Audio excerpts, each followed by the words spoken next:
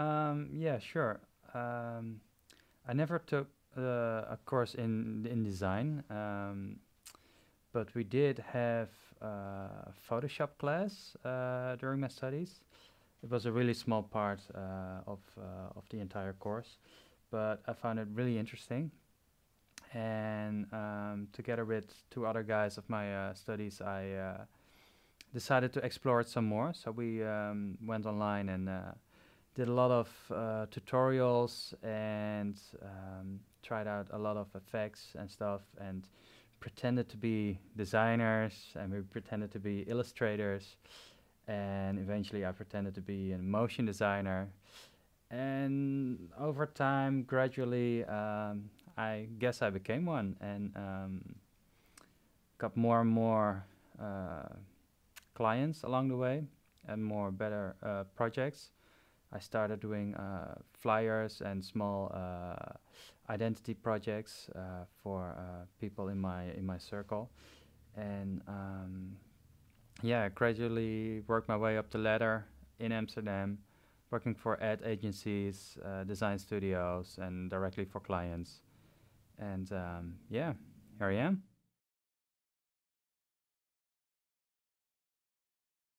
Not sure. I was always drawing letters uh, during primary school, I guess even.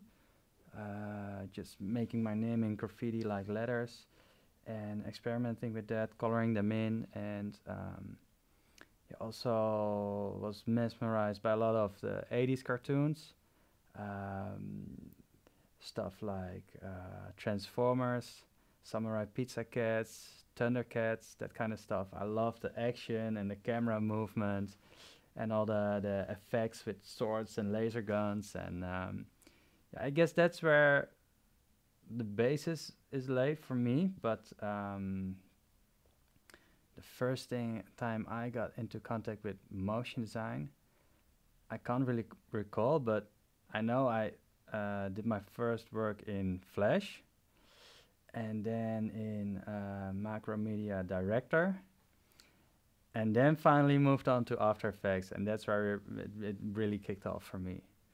But yeah, I did a lot of just experiments and personal work to try to get the hang of it, and somehow people started asking me to do it for money. So yeah, I'm really lucky to have rolled into the business that way.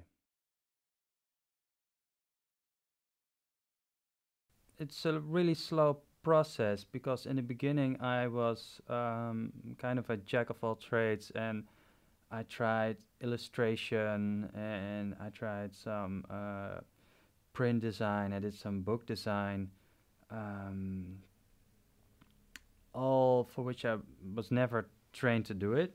But along the way, I kind of found my own voice in terms of aesthetics and also the things that I did like and didn't like to do.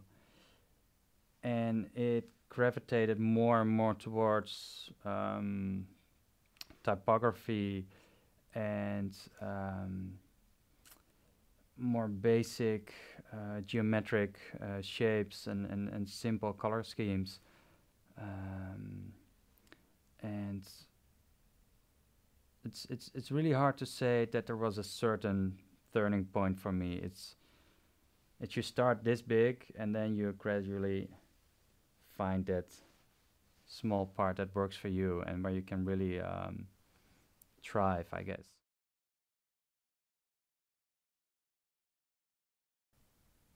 When it comes to creating fonts, I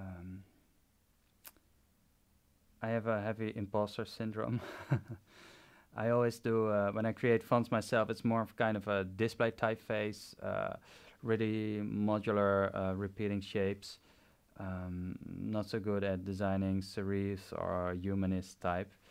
Um, but I really know what I like, and I really like to collaborate with people that are better than me. And now with entomography, um, I really start to see the benefit of collaboration with type designers that do an amazing job in their field, um, and the way I can add motion to it, or work with motion designers that I can connect with type designers that would be a great fit on an aesthetic level.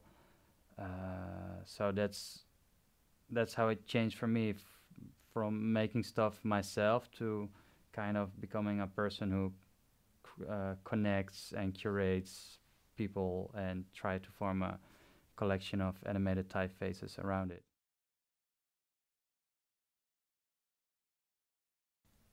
So like I said, I never went to art school or anything, but I learned a lot online, and like everyone in this industry, people like Andrew Kramer are yeah, I guess they could be called a mentor, because they showed me the first tips and tricks of After Effects. But on a wider level, I think my parents can be called a mentor, because they always had their own business, and I really learned a lot from them about just work ethic, I guess, and try working hard and going about it on your own and trying to make something from nothing. And as far as design mentors, yeah, I have my heroes, but they're not really my mentors, I guess. I like a lot of the classic Dutch designers, such as Wim Krauwel, who's really into this super strict grid-based modular typography. I love the Dutch illustrator Dick Bruna, who makes this really seemingly simple illustrations with really minimal color palettes, but they're so perfect, and everything is drawn by hand while it looks like it's vector, but yeah, he's a real craftsman. Yeah, I look up to those people, and yeah, they really inspire me, even though they're not necessarily in my field. A typical day is dropping my kids off at school, and then going to the studio, have breakfast at the studio in front of my computer while I watch a bit of anime. And then after half an hour, I really get to work. I make a list with things to do that day. It's mostly first half an hour to an hour of answering emails and checking off stuff on my to-do list, and planning ahead. And then it's some hours to design and animate. I always have a couple of animated typefaces in the works, so I'm always juggling between projects. And then it's lunch, and after lunch we always play a game of football in the studio. It's how do you call it? It's a tradition, and we never skip. And then some more designing, animating, and at the end of the day there's always some other tasks that I have to get done, like administration, and because I run a web shop, there's always something to do there. And yeah, then picking up the kids again, have dinner, always with the family together, and then going to the climbing gym for some exercise, and then off to bed.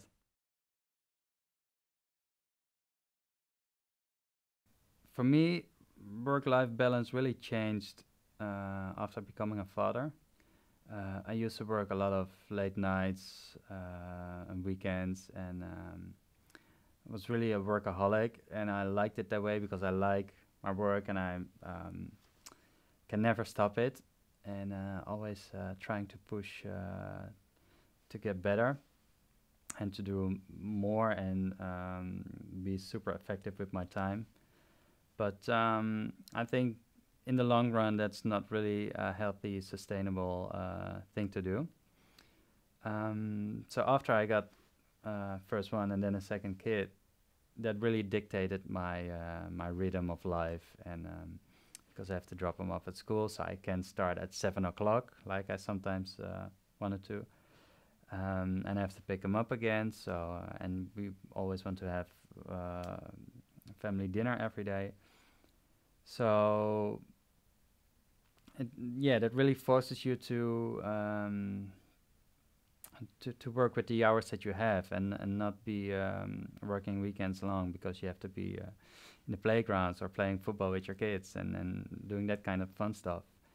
And at first I struggled really hard with it, because it felt it was like a too big impact on my professional ambitions. But I realized that work is important, but it's not the most important thing in life. And I really enjoy seeing my kids grow up and spending time with them, and seeing them learn all kinds of amazing stuff. So that's super nice, and I kind of became a bit more relaxed in that. And I also don't have a computer at home, because then I would also, after the kids would go to bed, I would open it up and start working again, and go to bed too late and be cranky in the morning. So that for me is really a fail-safe to take some rest at night and only work in the studio.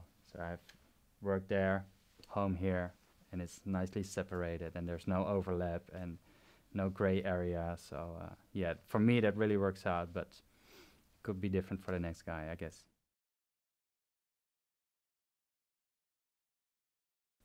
I tend to not look at blogs and design press that much. But of course, I have, like everyone has, a curated Instagram feed where stuff pops up, and you can save stuff and review it later. Same with, I have a lot of different Pinterest boards for typography, for geometric shapes and textures and stuff. Um, but it can come from anywhere, really. And I really like uh, physics, like real life physics, like how pendulum swings work, the math behind it, gears, and all kinds of machines, and also my kids' toys, and the colors that I find around me. I think that's really inspiring. But it's really hard to say, like, I go there for inspiration or there for inspiration. I think if you keep an open mind, it's everywhere. And that's a cliche, but it depends on how you look, not where you look, I think.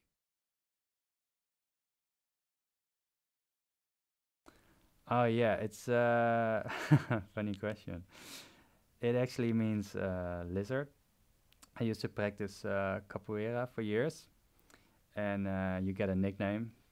And I did it with my brother, little brother, and he's really good at it. And he used to paint his hair in all kinds of different colors. He had blue, green, purple. So he got the nickname Kamaleao, which means chameleon, because I'm his older brother. They named me Lizard. So that name kind of stuck with me. And it became also my professional alias. But I haven't practiced capoeira for years anymore, so it's kind of an artifact of that past life.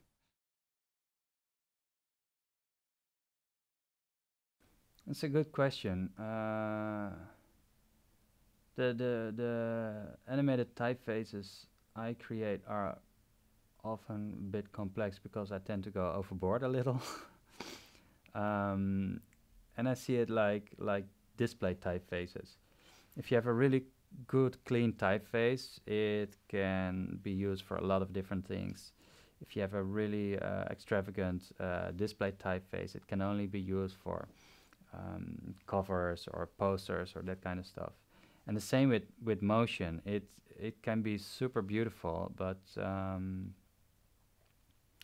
it doesn't necessarily have a wide range of uses. So mostly simple is best, but then again, sometimes it's really nice to go do that extra step and see where you can take it. And when it's used properly and with moderation, then it can really stand out and shine. But I think for most cases, the simpler, the better, the more honest and clean, the more stronger it will become.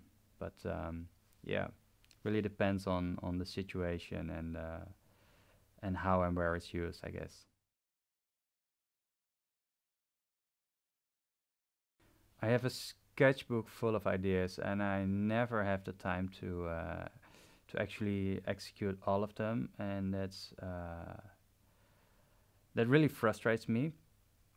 But one thing that I always do is look at it as a system. Instead of individually animate letters, you have to look ahead and see how the flow is when you create a word with it. So it has to look good as single pieces, but also as a longer word or as a longer text. It should flow, and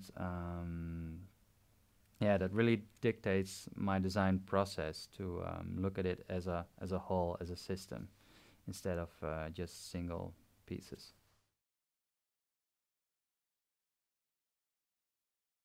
It's just running into problems and trying to solve them. I used to watch a lot of tutorials to learn new stuff, just for the sake of learning it and becoming better. But now I just have an idea, and you know it's possible because almost everything is possible now.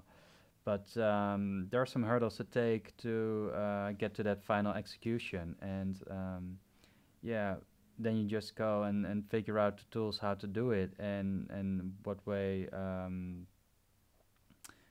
I think you know which direction you should be looking for, and there's always people that can help you. And I have a pretty big network, so I always have friends who are better educated in a certain field who can help me out. And I guess that's how I learn every day, by just reaching out to other people who are smarter than me and who can teach me stuff.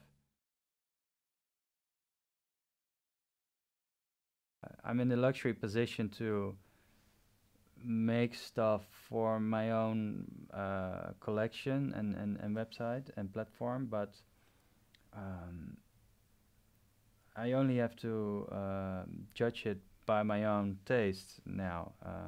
Of course, there's more to it, but there's no art directors, there's no real deadline, so I have a lot of freedom to really um, try to do what I do and set my own standards, and that's really the best thing you can ask for in terms of yeah, a healthy work ethic, I guess. So there's no pressure really. Yeah, definitely. It's one of my favorite projects from my entire career, I guess. I got asked to do them, and they basically gave me a theme, which was occulto, which is hidden, the hidden part of type.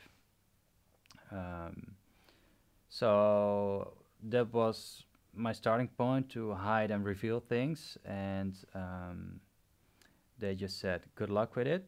There was no creative brief whatsoever. The conference had a really simple color scheme, which was white, black, and orange. So I used that theme of revealing and unveiling to yeah, to reveal the speaker names. And yeah, I don't really, the way I animate is I tend to build kind of machines and installations, and then put a camera on top and just see how it plays out. It's really mechanical. So I built all kinds of machines to reveal the letters of the speakers, and I only showed it to them at the very end when it was finished, and they loved it. and I had a friend working on the sound design, and it was really important because the style is so minimal, and the sound plays such an important part, because if you see a ball rolling on a surface, you don't know if it's a rubber ball on a wood surface, or if it's a really hard glass ball on a wooden surface. It makes a different sound. So that really dictated the scale of things, and the tactile aspect of it. And yeah, it all came together really nicely. And yeah.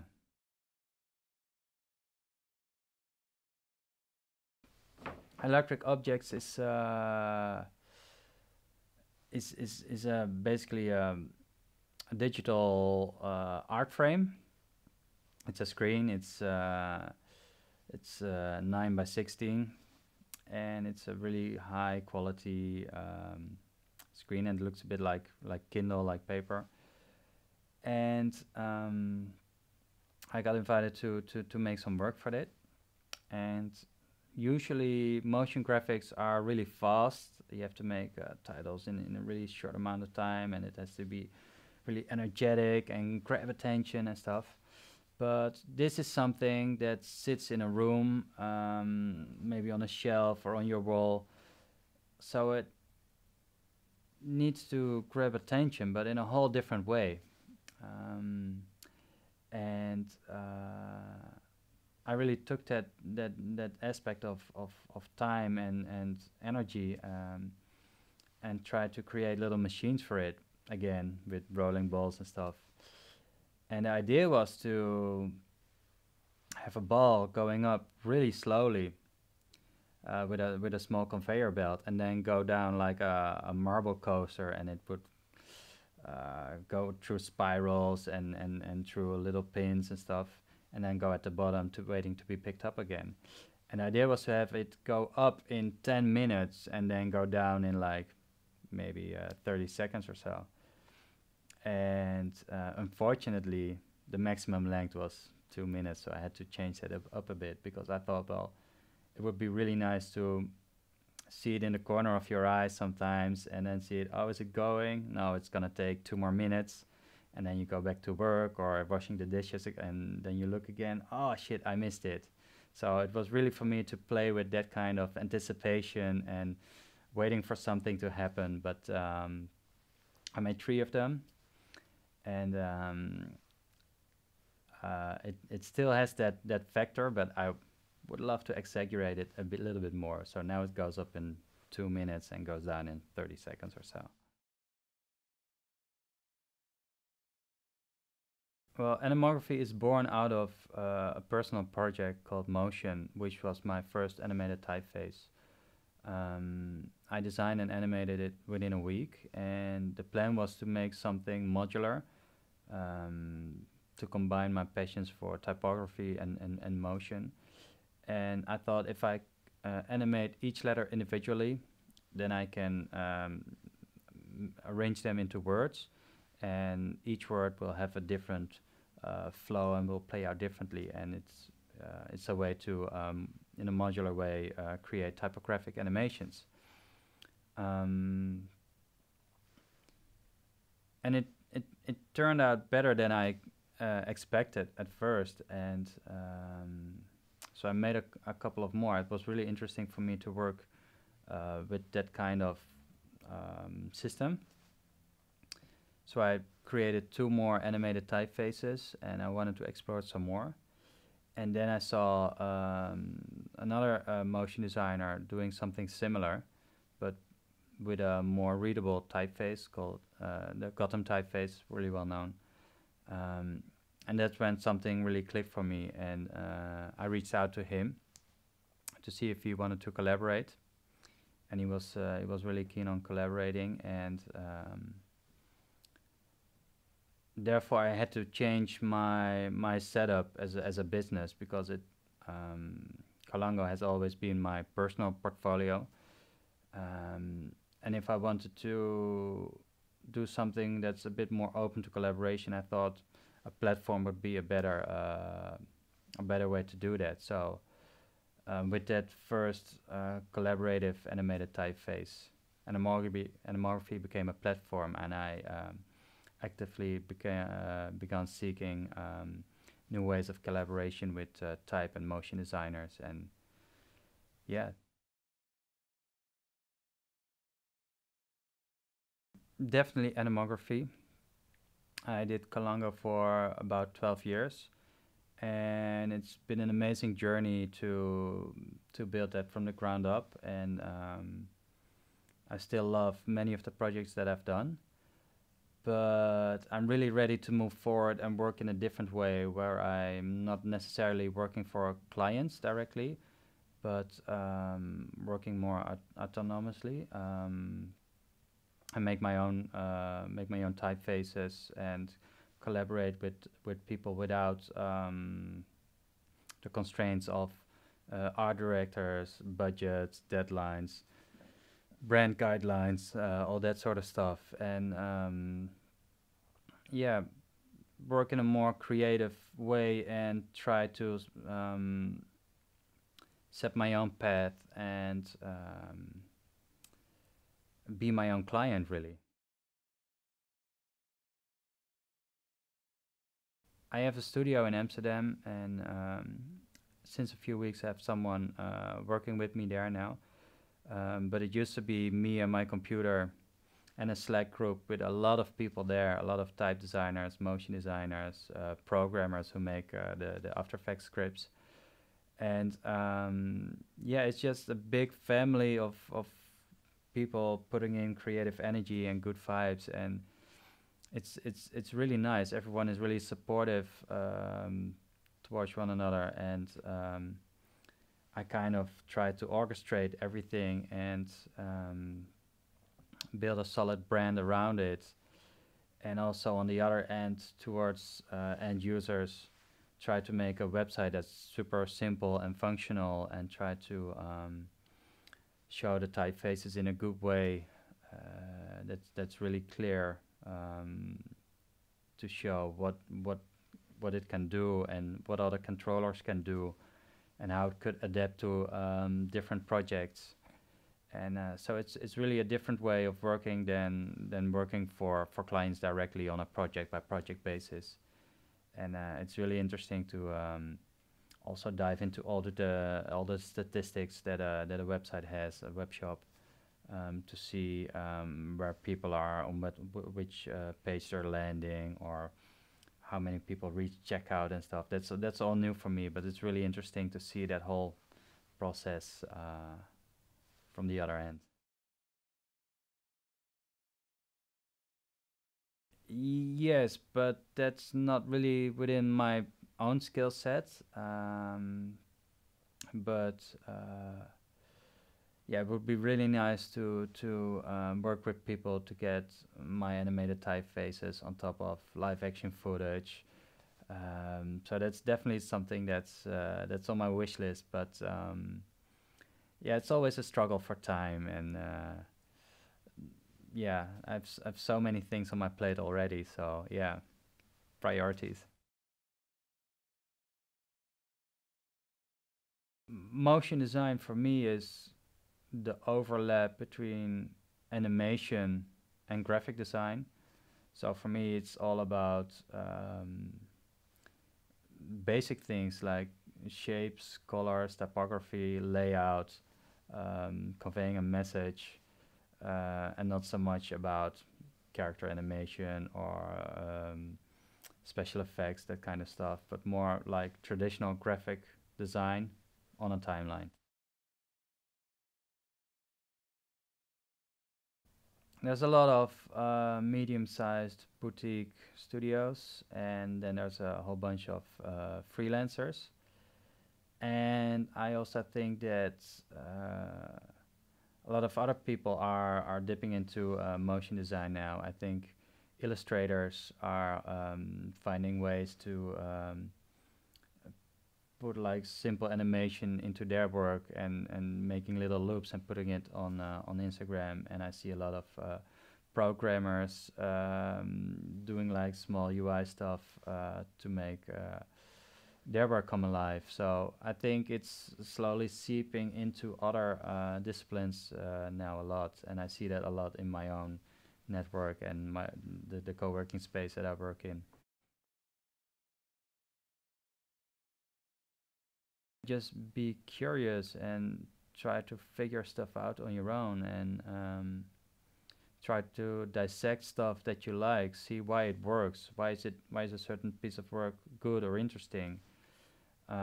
Maybe try to recreate it and learn from it, and then set out on your own to do your own version of something. I think, and this has been said many times before, but everything is a remix. And I think finding out what really works for you, what really makes you tick, then you can try to find your own style and see what you can add to something that's already there, and how can you make something your own, and how can you make that little twist that makes something interesting again for you. My next project is rebranding animography as a platform. I've been playing around with new color scheme and some new illustrations, and I also try to optimize the logo a bit, the small stuff. But yeah, I think animography is going through puberty now. We had a lot of nice experimental typefaces, and I became a bit more strict in curating the collection and finding new ideas for new animated typefaces. And I think, and I'm always at this point that from now on we're gonna do things like super seriously and super professional, and yeah, take the next step. But I think I was at that same place a year ago, and I will be at the same place a year from now. So there's always that next step that you're about to take. Just yesterday, seeing the work of all the other speakers was really amazing, and I had a talk with David, and he has so much incredible UI design in all the movies that he works on. And also there's a lot of typography there, and a lot of nice glitchy work, and yeah, I could really see my animated typography integrated in that, and so that would be really amazing to make that kind of connections. I don't know even know where I see myself in 5 or 2 years, but hopefully I can make this thing grow, and get some more staff on board, can afford that, and um, become more of a creative director that delegates, and get people on board that are better at me than in certain fields, so we can really feed off one another, and yeah, see where I can take this animography thing, how far I can take it.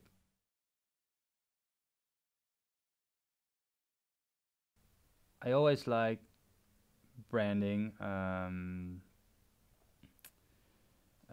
brand design, and I have been doing some animated typefaces bespoke for brands already, um, but it would be nice to do some more of that, and yeah, that's a big appeal for global sports brands. So yeah, I think that would be amazing to do an animated typeface that could be a part of an identity for Nike, for example. So yeah,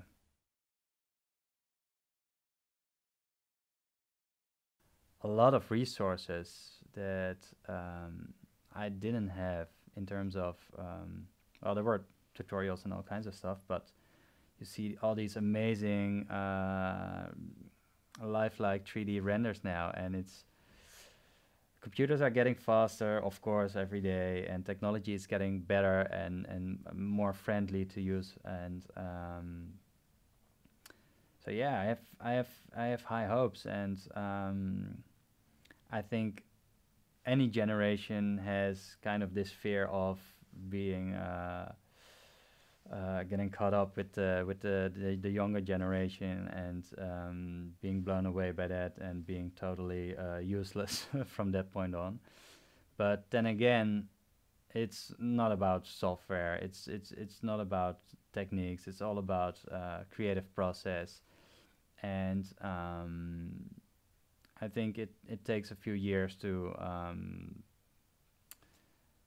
kind of find your voice and find out what works for you, and then you can try to plan ahead and make steps, because you start with a wide curiosity, and then it, at least for me, that was the case, and then it narrows down to something that you're really into, and then you can try to find a nice trajectory of where you want to take that. But I guess that takes years of trying out stuff and seeing stuff and getting sidetracked and getting in dead ends and stuff. So yeah.